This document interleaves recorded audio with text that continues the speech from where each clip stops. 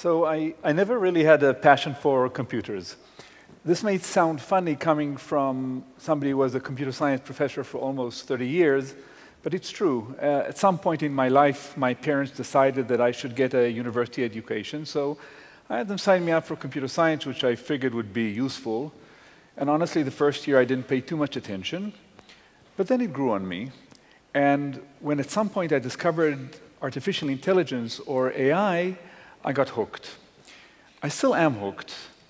And it's not so much because of self-driving cars or personal digital assistants, even though they're terribly important.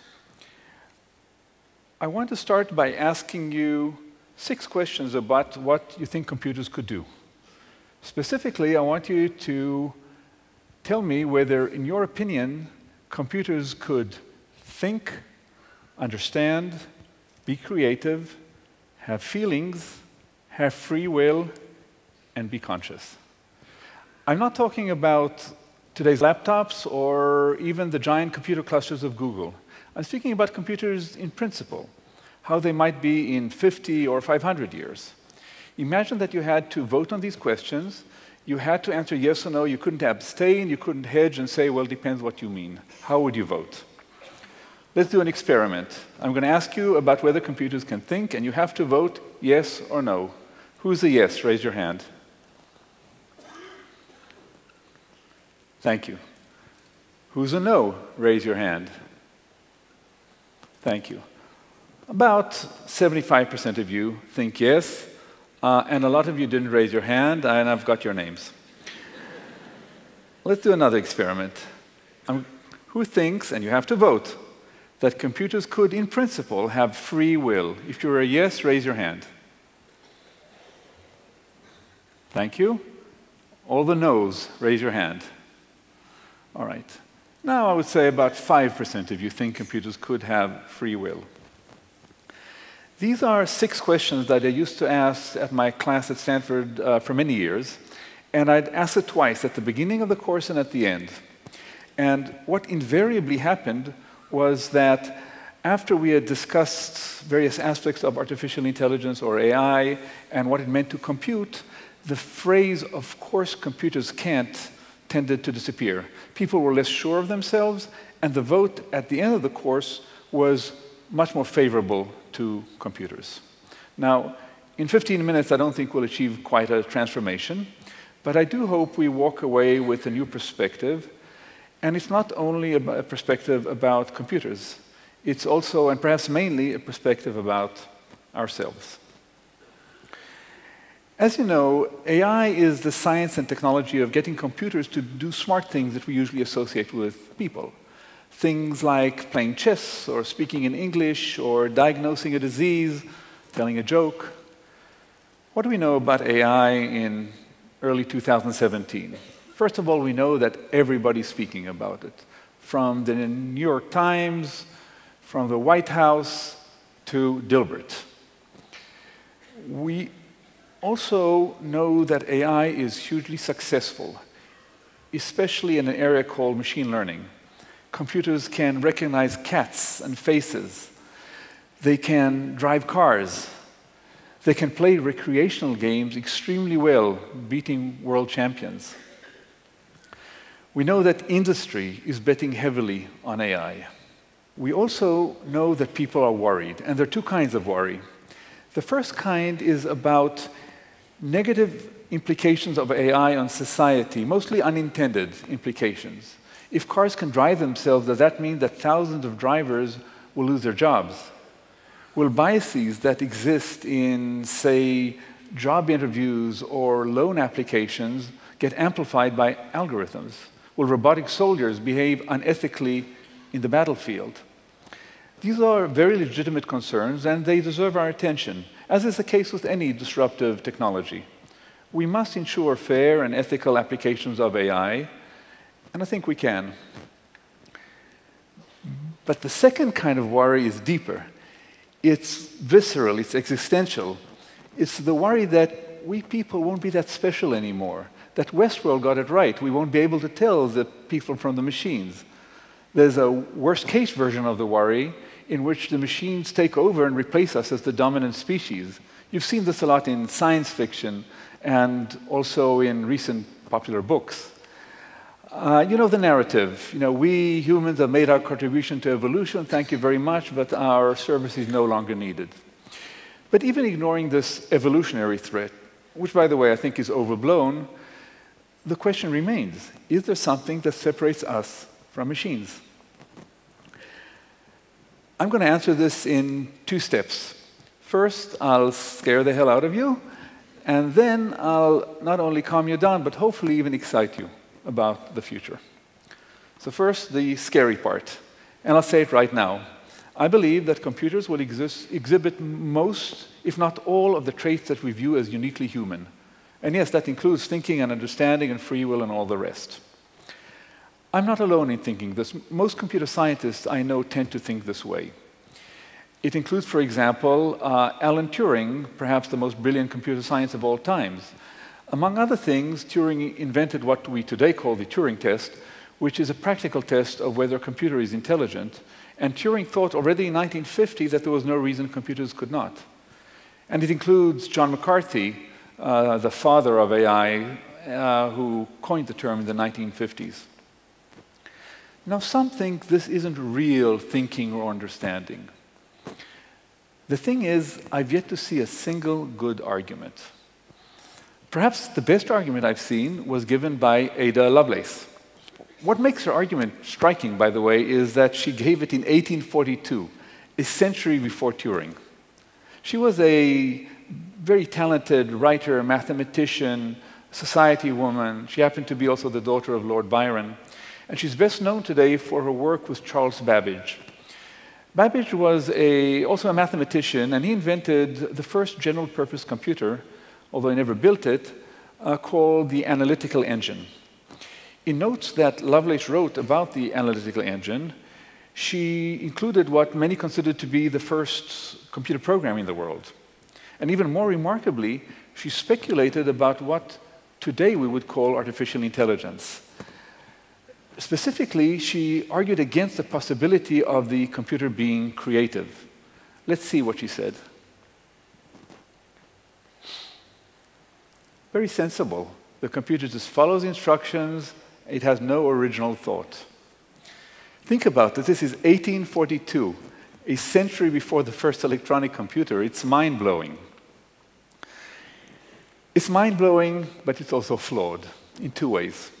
First, while Lovelace's insight into computing was astounding for her time, by today's standards, it's naive. Today, AI is not characterized by handcrafted logical rules, but by machine learning operating on machines 1,000,000 times more powerful than she could imagine, giving rise to programs that no human could have explicitly coded or even anticipated, whether these are programs that beat a world champion in the game of Go or paint fantastical paintings.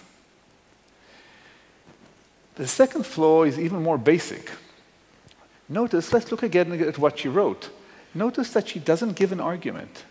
She expresses her belief and appeals to our intuition. And that is the case with all the arguments that followed. They all boil down to the idea of, come on, this is ridiculous. It just seems obvious to the critics that the computer can never really understand or think or what have you. It can only mimic it superficially. Really? And how would you know the real thing if you saw it? It reminds me of one of the stories of the Wise Men of Helm, that fictional group of very silly people from Eastern European Jewish folklore.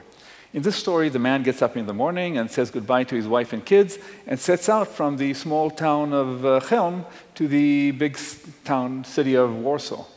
And along the way, gets lost through some funny circumstances and ends back in Helm, but thinking he arrived in Warsaw. And he's struck by its resemblance to his hometown. There's a street just like his, and a house very much like his, and amazingly a family so much like his own family. Nice people, they invite him in, they feed him. And when he wants to leave, they won't let him. So he spends the rest of his life with these wonderful people, and he's always homesick. And that is how it is with the skeptics of AI. It doesn't matter if the computer walks like a duck and talks like a duck. For them, somehow the real thing is mysteriously different. Now, am I saying that I know for a fact that a computer will exhibit the full range of human mental activity? No. I'm quite sure about thinking and understanding. If you just look at even today's programs that diagnose diseases better than doctors, that approve loan applications much more reasonably than humans, that grade homework online, and so on, how good must they be before you concede that they understand what they're talking about? It may not be exactly our understanding, but we don't say that an airplane can't fly just because it doesn't fly like a bird. And I'm also quite sure about creativity. And it's not only because of that painting we saw earlier on. A recent version of Google Translate, the program that translates between languages like English and French, invented all on its own an internal language to help with this translation. It surprised everyone, not the least the people who wrote the program. And I'm told that expert Go programs were in awe of the originality of the AlphaGo program, so much so that they named one of the moves after the program. So I'm a yes on thinking, understanding, creativity. I tend to think that the same is true of things like feelings and free will and consciousness, although I'm not yet ready to argue it. These are more subtle notions. Certainly some have argued, like the late John McCarthy, whom I mentioned earlier on. I myself think that the jury is still out, but I wouldn't bet against the machine. So this is scary. Computers can think, understand, be creative, and maybe even have feelings and free will and be conscious. Does that mean that we're nothing but glorified laptops, perhaps to be replaced by a newer and better model? It doesn't feel very good, and it's so natural to reject an idea because it scares us. But fear is a very poor guide. And this is where the story gets happy again. If you just shift perspective, you see not a threat, but a very exciting opportunity. You see that it's not about the answers, it's about the questions. And it's not about computers versus humans, them versus us. It's not even about them at all. It's really about us. And that's for two reasons. First, computers already now extend our cognitive skills, but they tend to be physically separate and made of metal. But that'll change. Our nervous system will connect wirelessly to giant data centers, and our bloodstreams will carry thousands of nanocomputers fighting diseases. So it'll be less clear where we end and the computer begins. But even more basically, we just don't understand these notions. Take free will.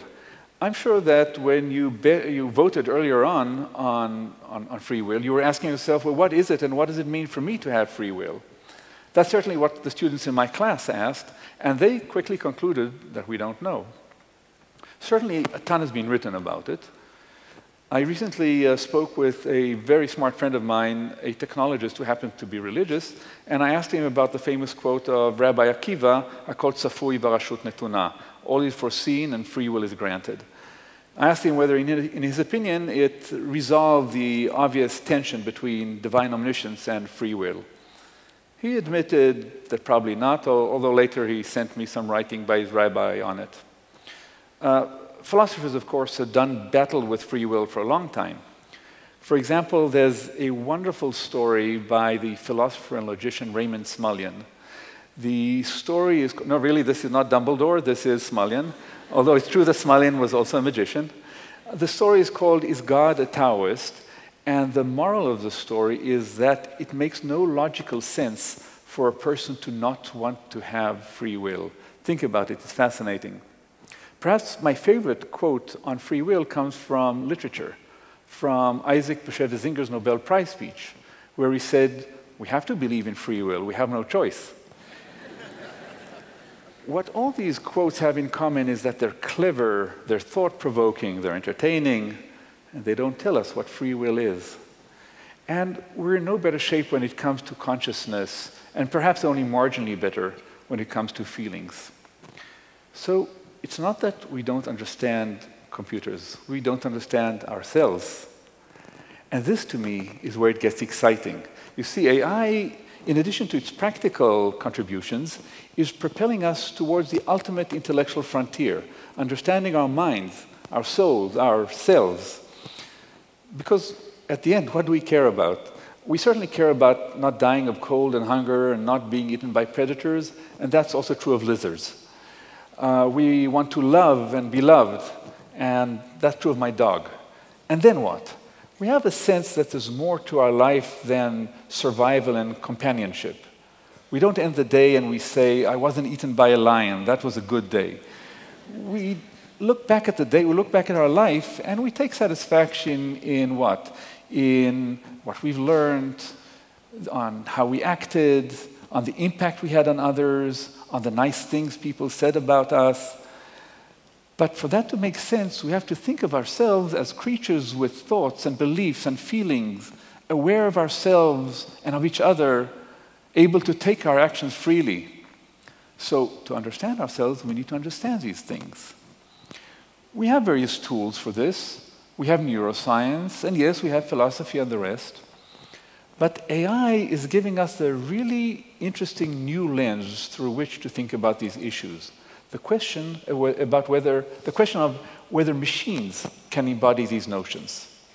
And we should ask this question boldly. Perhaps we'll find that essential nugget that separates us from machines, and certainly the contrast with machines will tell us something about ourselves. Perhaps we won't find that nugget. That will also tell us something about ourselves. And it wouldn't demean us either. Our sense of self-worth shouldn't depend on putting down the machine. In both cases, we learn something about ourselves. And as the great philosopher Martha Stewart said, that's a good thing. Before I end, I have a request. Please all go to the website couldcomputers.org and vote on these 6 questions. This goes to everyone here in the audience or watching it live elsewhere or recording later on. Please go ahead and vote. And you can vote many times. Perhaps you'll read something interesting in the New York Times or Israel Hayom. Maybe you'll have a conversation with your yoga instructor. Maybe you'll hear an interesting TED talk. By all means, go ahead and re-vote. By the way, they should have allowed that for Brexit, but that's a different story. We will collect these votes and see how, as a society, we feel about these issues and how that evolved over time. And let's not only vote, let's start a conversation about it. And if we're lucky, we will have a better understanding not only of computers and of AI, but also of what it means to be a human being. Thank you.